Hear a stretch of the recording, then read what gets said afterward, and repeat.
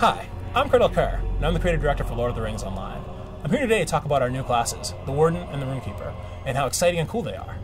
Given that our first expansion pack unlocks Moria and Lothlorien, our two classes are strongly inspired by Haldir, in the case of the Warden, and the Lady Galadriel herself, in the case of the Rune-keeper.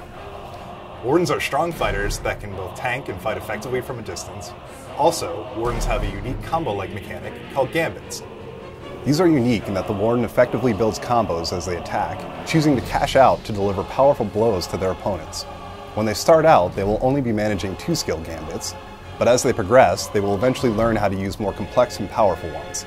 At the highest end, Wardens are capable of unleashing massive damage against a single foe, or even dealing damage to a group of monsters while healing themselves at the same time.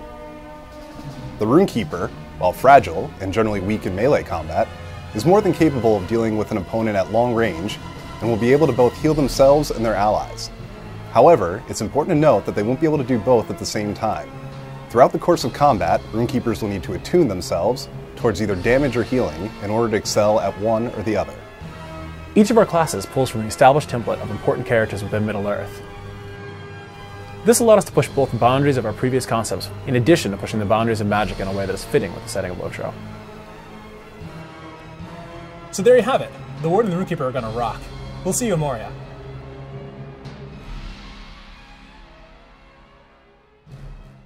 Rated T for teen.